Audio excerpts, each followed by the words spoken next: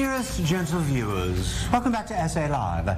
Season 3 of Bridgerton is out tomorrow, and just like us, our next guest is going to seize any occasion as an opportunity for a grand celebration. She's a true virtuoso in the art of hosting extravagant theme parties and delights in sharing her creative visions with her ever-expanding audience on social media. We speak of the illustrious Katie Rose Watson from the Rose Table. She shall unveil henceforth the secrets to hosting a Bridgerton-inspired watch party that will undoubtedly crown you the talk of the town. Put all that sort of rot.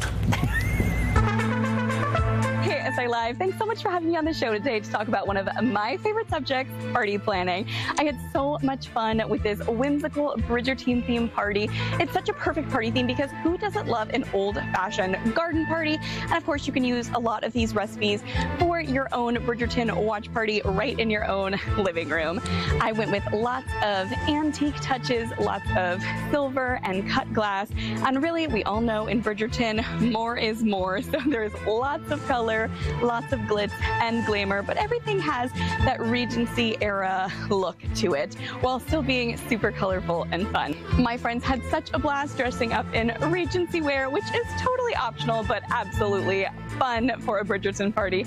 And we even played croquet, which is one of my personal favorite lawn games, but also so prevalent in the show. Since they're so often enjoying tea time in the show, I went with a bunch of tea time treats, such as a whole tier of tea sandwiches and the prettiest garden party salad with edible flowers. Oh my goodness, this is so perfect for a Bridgerton party or really any garden party. Spiced honey. Honey is a running theme throughout the menu. Lemon lavender shortbread cookie, such an old-fashioned buttery delicious tea time cookie. A chocolate strawberry cake roll that was such a perfect make-ahead dessert, and honeybee cupcakes. What a scandal! What would the Bridgerton family think about that?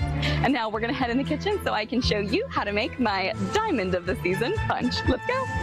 If you guys are looking for the perfect Regency era drink for your Bridgerton party, this is it. I did hours of research on Regency era punches, and it turns out pineapples were all the rage in the Regency era. They cost $8,000 in today's money for a single pineapple, and people would literally get a pineapple and just like walk around with their pineapple to show people that they could afford a pineapple. So of course, for our diamond of the season punch, I thought it would be so fun to start out with a little pineapple simple syrup. This is so easy to make. You just boil sugar and water until it's clear, and then pour it over some cubed pineapple and let it hang out in the fridge for, you know, about overnight, 24 hours, something like that. Then strain it and you have the most delicious pineapple syrup. Smells like pineapple, tastes like pineapple, it's delicious. A quarter cup. Then we're gonna do 2 cups of chilled green tea.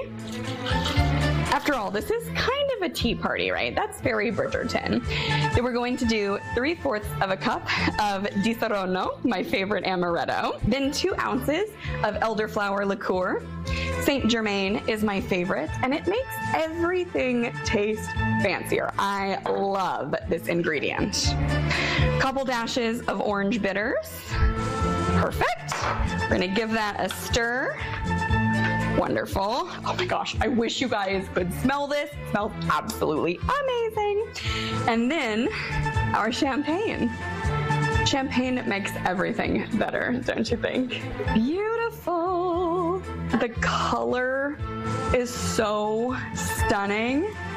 And then last, but certainly not least, we're gonna add a little bit of gold prism powder. This almost never really doesn't capture it on video, but trust me, in person, it is so stunning. Like, the drink will literally sparkle like a diamond.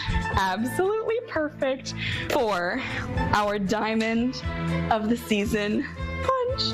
As always, you can get all of these recipes on therostetable.com. Thanks so much for having me on the show, you guys.